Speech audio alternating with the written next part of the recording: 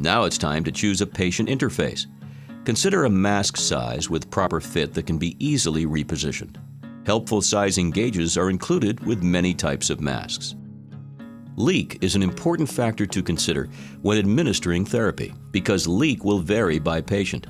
Be sure to select the correct combination of mask and elbow to compensate and achieve desired clinical efficacy. The Philips AF541 mask offloads pressure points on the skin to better support your mask rotation strategies.